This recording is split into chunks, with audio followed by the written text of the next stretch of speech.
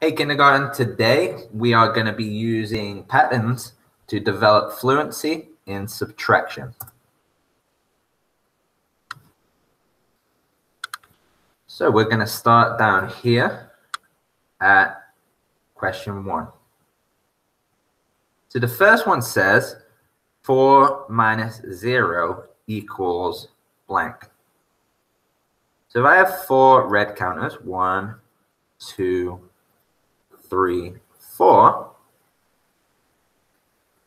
and I don't take any away, how many red counters am I left with?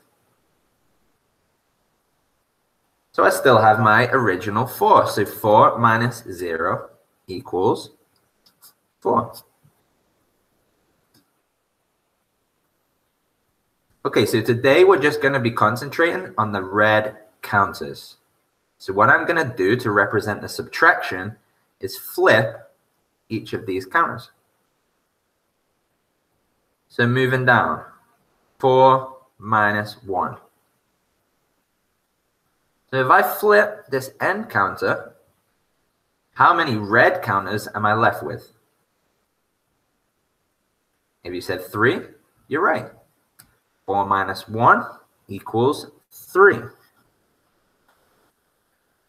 If I move across to here, you can see it says 4 minus 2. So all I'm going to do is just flip one more red counter. So how many reds am I left with now? So as you can see, now I'm left with 2. So 4 minus 2 equals 2.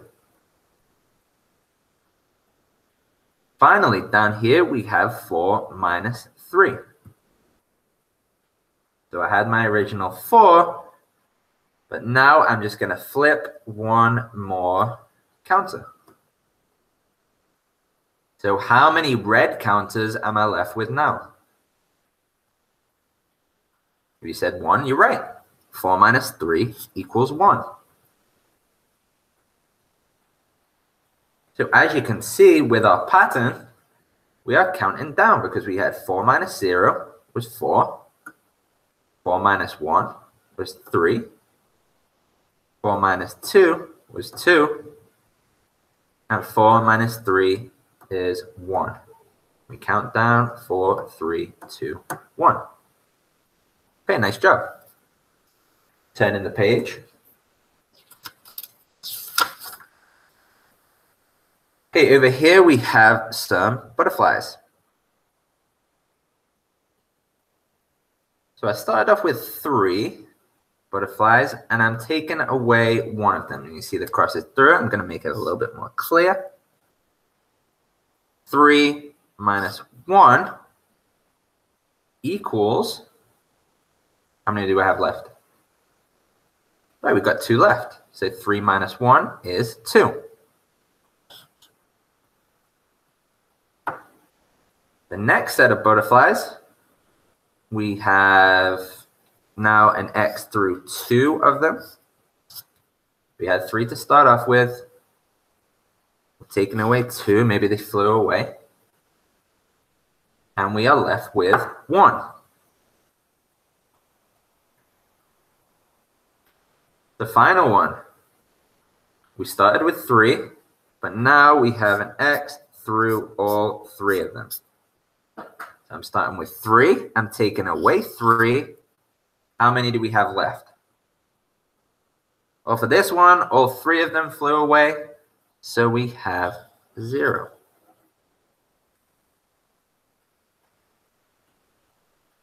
So as we can see from the pattern here, the more butterflies that we take away, the less that we have left. So as this counts up, the answer counts down.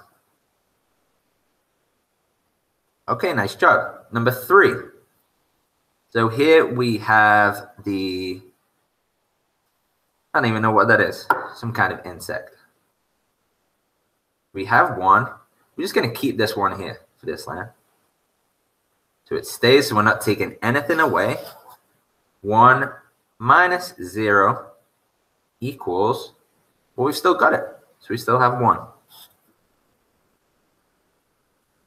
Now down here, we have 1. This time we're going to take them away. Flies away. 1 minus 1 equals, how many do we have left? You said 0? You're right. 1 minus 1 equals 0. Okay, turning the page. All right, so up here with our flowers, so we had 2 to start with, but then we're taking both of them away. So 2 minus 2 equals 0. We got none left. Moving down, this time we're just going to take one of them away. So we had 2. We subtracted 1. And how many do we have left? As you can see, we have 1 left. So 2 minus 1 equals 1. And then over here, we're going to keep both of the flowers. So we're not going to take any away. And we can see that we have 2 minus 0. We still have our 2 left. So 2 minus 0 equals 2.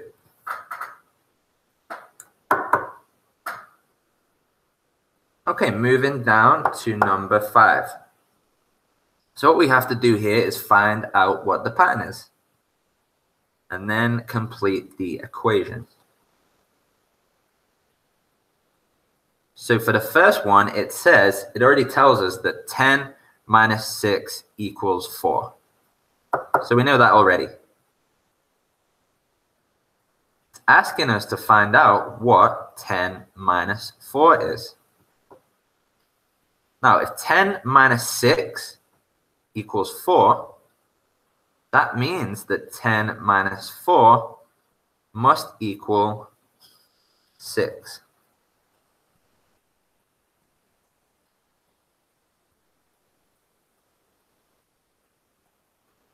If we do another example, say I'm going to use this. So here, if I have 10 minus 3, this equals 7. So what do you think 10 minus 7 will equal?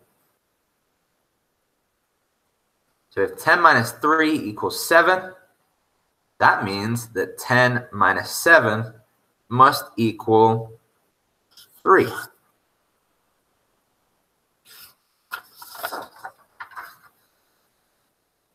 Okay, moving across. This one, it already tells us that 5 minus 1 equals 4. And we're asked to find what goes in here. So 5 minus blank equals 1. What do you think that one might be?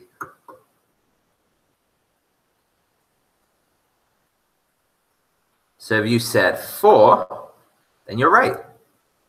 5 minus 1 equals 4, then that must mean that 5 minus 4 equals 1. And if we use this, we don't even have to work out each individual problem. We can just tell from the relationship between this equation and this equation that we come to the same answer. 5 minus 1 equals 4. So that means that 5 minus 4 must equal 1. Okay, kindergarten, great job today, and I will see you next time.